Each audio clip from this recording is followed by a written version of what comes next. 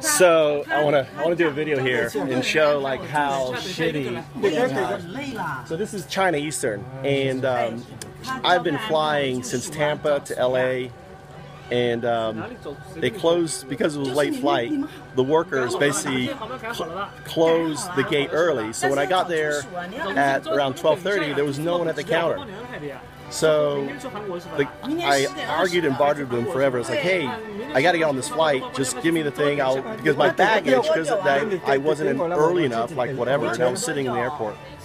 So now I'm here, and I've got a 9-hour layover, and this jackass right here just will not, budge. And this poor Colombian couple over here also. It's like the Chinese are like the most arrogant assholes in the world. They budge in line. There's no such thing as queuing in China.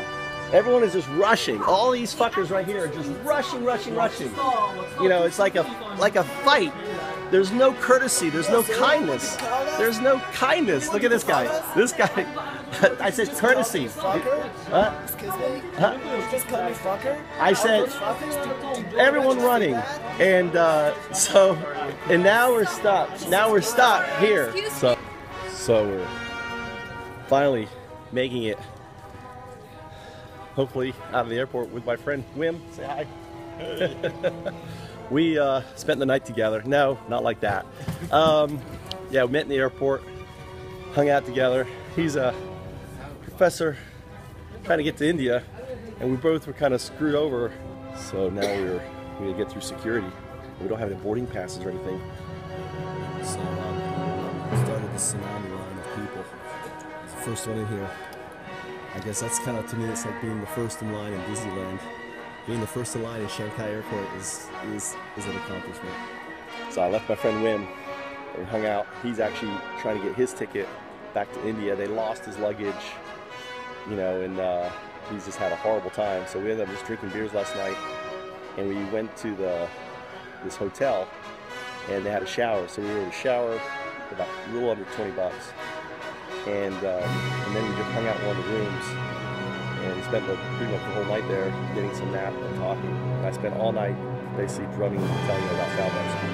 So he's now on a paradigm shift. So he's really interested in the project, and he's got to get back to me, and hopefully, who knows, maybe this will lead up to getting something going with his university. He's a chair of his program, so we'll find out.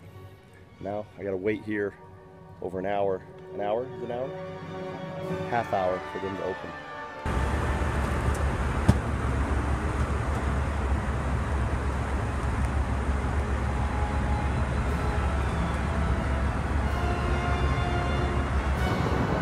So, if you were in first class, I figured out a way how to get in first class, which I'm going to tell you later.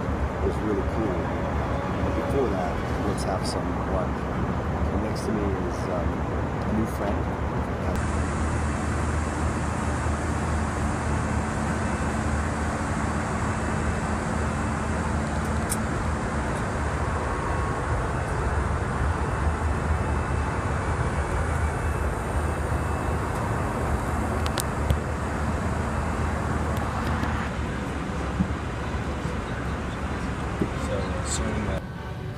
With my new girlfriend. We just started dating. My new girlfriend, I'm saying to my friends.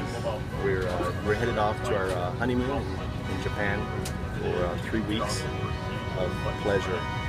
So don't you wish you were me? Bye-bye.